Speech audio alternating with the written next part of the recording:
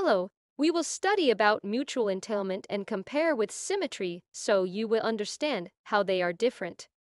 Fixed, mutual entailment and symmetry are related concepts within the framework of relational frame theory RET, which is a theory of language and cognition that emphasizes the role of relational responding in human learning and language development. Understanding these concepts helps in grasping how humans can derive relationships between stimuli beyond direct training. In the Cooper third edition, mutual entailment describes a bidirectional stimulus relation in which one direction, example, if A, then B is directly learned and the other if B, then I is derived.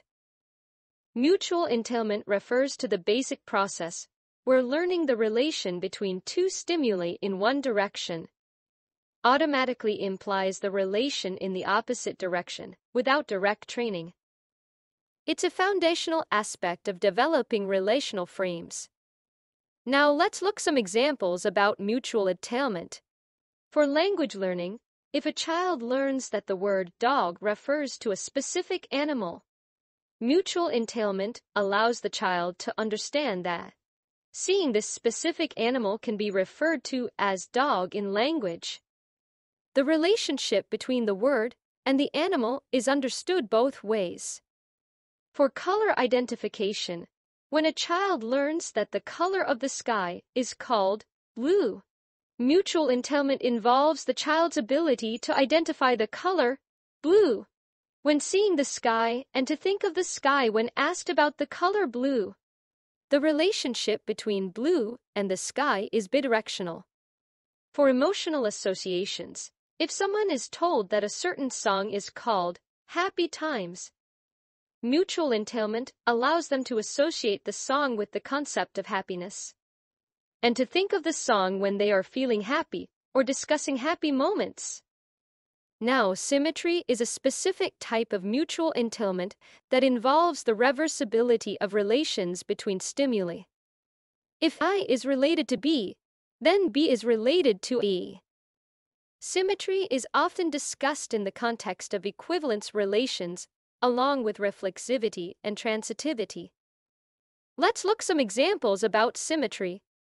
For name and object relationship, if a child is taught that cat refers to a picture of a cat, symmetry allows the child to understand that the picture of a cat refers back to the word cat, without being directly taught this reverse relation. For mathematical concepts, when a student learns that 2 equals 3 equals 5, symmetry entails that they also understand 5 results from 2 equals 3, recognizing the reversible nature of the mathematical equation.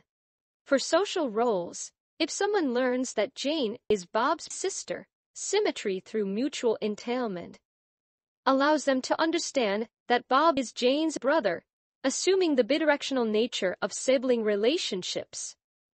It's more like direct reverse relation, differ than mutual entailment.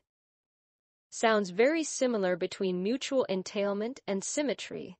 But mutual entailment is a broader concept that describes the bidirectional relationship emerging from learning one-directional relationship.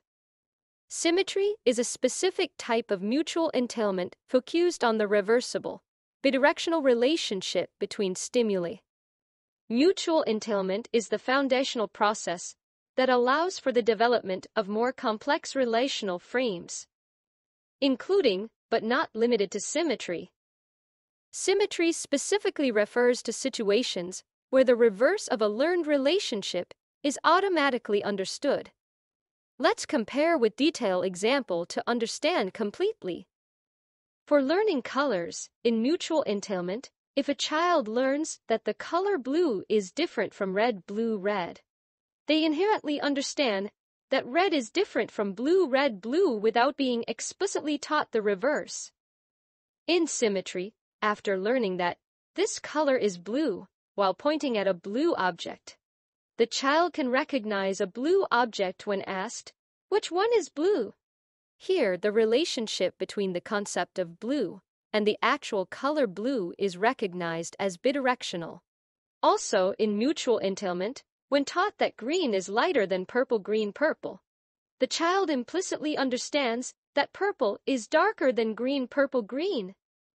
In symmetry, when a child is taught to select a green object upon hearing, find green, and later, when shown a green object, can say green without direct instruction, they are demonstrating symmetry. The understanding works both ways between the label green and the color green. Another example for learning colors in mutual entailment. If it is explained that yellow is brighter than orange, yellow-orange in brightness, the child naturally understands that orange is less bright than yellow-orange, yellow in brightness. In symmetry, after being taught that a specific color is purple by saying, "This is purple," the child can identify another object of the same color as purple, saying purple when seeing it, showing an understanding of the color's name and appearance as interchangeable. Key difference in mutual entailment focuses on the inherent, often one-directional relationship derived from an initial learning phase. It's about understanding the reciprocal nature of relationships, even if they're not explicitly taught in both directions. The key is in the relational aspect, example given, lighter than, different from, and the natural understanding of its opposite, or reciprocal without being explicitly taught. In the other hand, symmetry involves explicitly recognizing and applying the bidirectional nature of relationships. It's more about the interchangeability of stimuli within those relationships, such as knowing the name of a color and being able to apply that name both when seeing the color and when being asked to identify the color verbally or visually. Let's practice with some mock example. Sarah is learning about the concept of bigger and smaller through playing with blocks. Her teacher explains that block A is bigger than block B. Without further instruction, Sarah concludes that block B is smaller than block E. What concept does Sarah's understanding demonstrate? 1. Reflexivity. 2. Symmetry. 3. Mutual entailment. 4. Transitivity.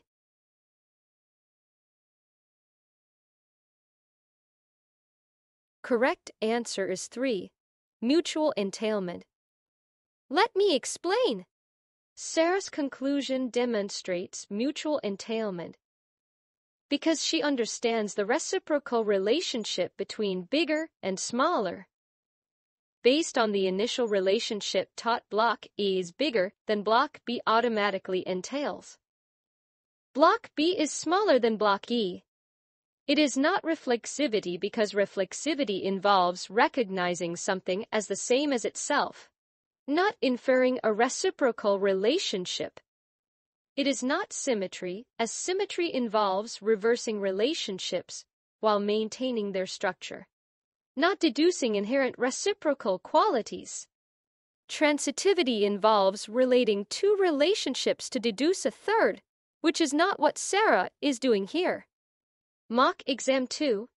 After learning that the word cold in English translates to frío in Spanish, Jake is later able to indicate that frío means cold in English when asked, despite not being explicitly taught this direction. Which concept best explains Jake's ability?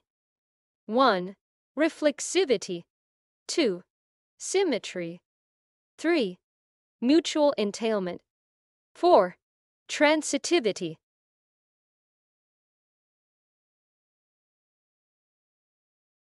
Correct answer is 2. Symmetry. Let me explain. Jake's ability to reverse the learned translation between cold and frío demonstrates symmetry. He understands that if cold equals frío, then frío equals cold, indicating a bidirectional relationship. It's not mutual entailment, which would involve understanding relationships' inherent reciprocal nature without necessarily reversing it. Reflexivity and transitivity do not apply here, as they involve recognizing something as the same as itself. and deducing new relationships from existing ones, respectively. Mock Exam 3.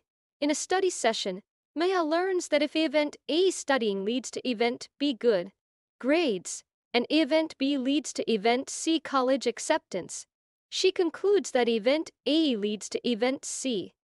What concept is Maya utilizing to make this conclusion? 1. Reflexivity. 2. Symmetry. 3. Mutual entailment. 4. Transitivity.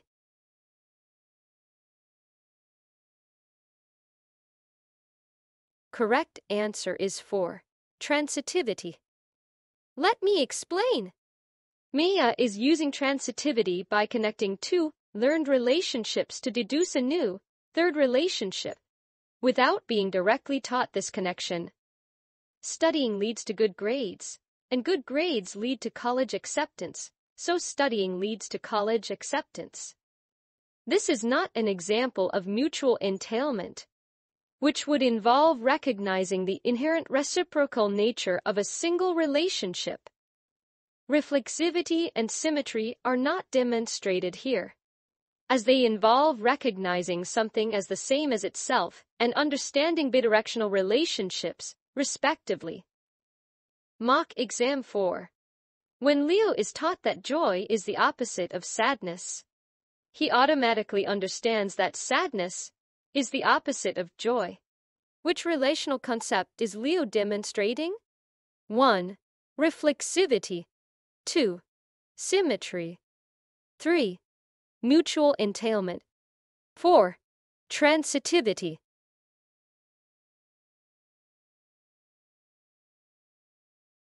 Correct answer is 3.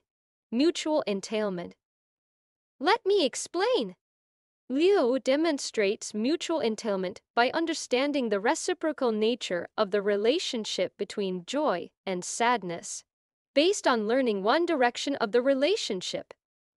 This is not an example of symmetry, which would involve reversing learned relationships, nor is it reflexivity, as that involves recognizing an item as the same as itself. Transitivity, involving deducing a new relationship from two existing ones, does not apply to this scenario, which focuses on understanding the inherent reciprocal relationship between two concepts. That's it today. I hope you understand better now between symmetry and mutual entailment. If you like this video, please hit the like button and subscribe channel. Have a good day. Thank you for watching.